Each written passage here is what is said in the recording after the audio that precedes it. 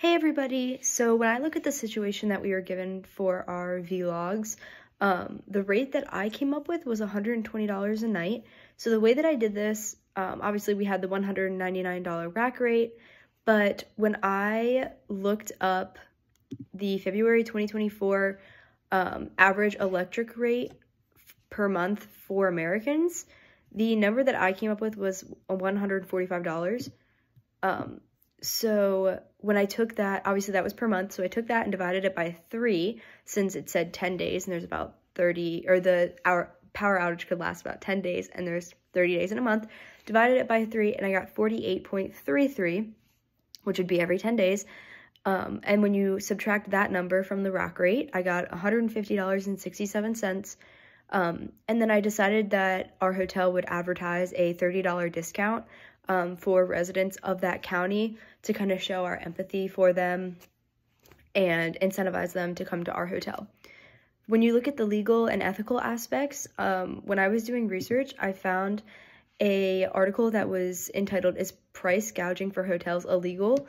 The Definitive Guide," and I had not heard this term before, so I kind of did a little bit of research into it, and it refers to, from what the article says, the act of charging excessively high prices for goods or services during times of crisis or emergency.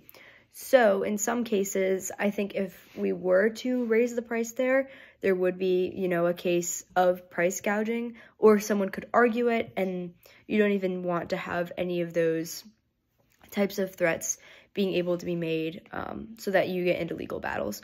So I definitely thought the way to go for this was to lower the price. And like I said, I came up with my mathematical reasoning for what a usual electric bill would be. And then I additionally did that $30 off to kind of show the, the hotel side of being more high touch and kind of understanding what these people are going through. Price gouging was more of the legal aspect. When I looked back in the video lecture on the slides about being ethical as a revenue manager, one of the things I found was that your price has to be perceived as fair by customers. And I think that this plan that I've come up with definitely does that because, like I said, it shows out this is why the numbers look like this.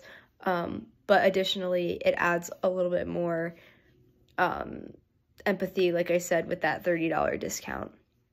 So altogether, I would set my rate to be $120 per night.